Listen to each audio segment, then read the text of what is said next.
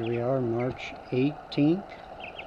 These guys were hatched on February 25th. These are the Cornish cross broilers that we raised for meat. So far we had one with a broken leg that we put down early on, and another one that had died, and that was like within a day or a couple days of receiving them. They have exploded in growth. If you remember the first video where how small they were, but now you can see them in comparison to the size of my hand. They're huge. Getting uglier and uglier for sure.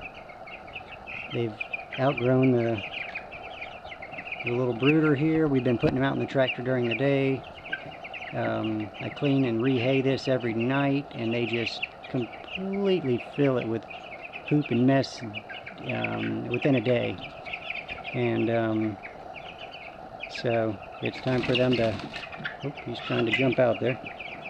It's time for them to go outside, and that's what I'm about to do now. Got the tractor safed up with some new skirt boards because we ended up losing one of our baby ducks the other day.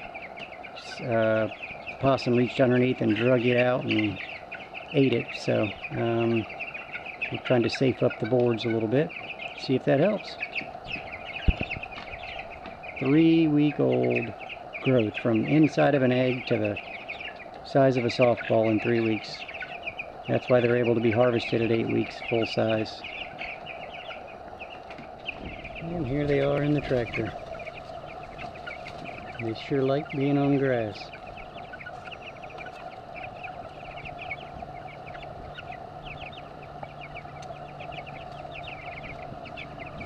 Got my little modified rain gutter bunk feeder for them.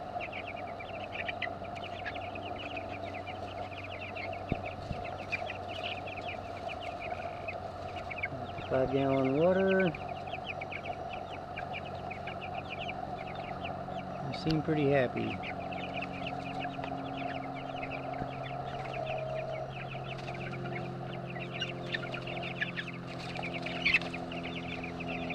Half of this tractor is enclosed in the back with plywood.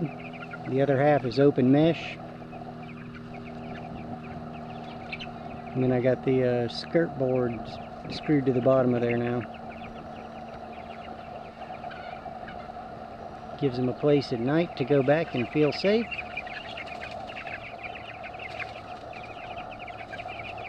And then what we'll do is I'll add a second hanging feeder down there, and then as they get bigger, I'll end up running a second tractor and splitting this herd up here, or this group up, so that we're running half in this tractor and half in the other.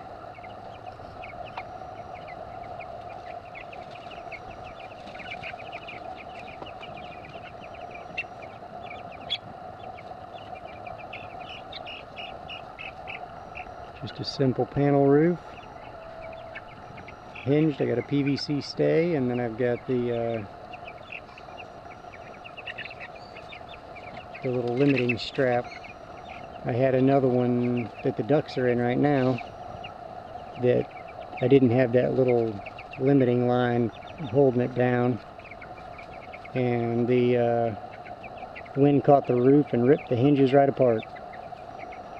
So I did the old school inner tube hinge off a bicycle, some screws and some washers, and it's been working ever since.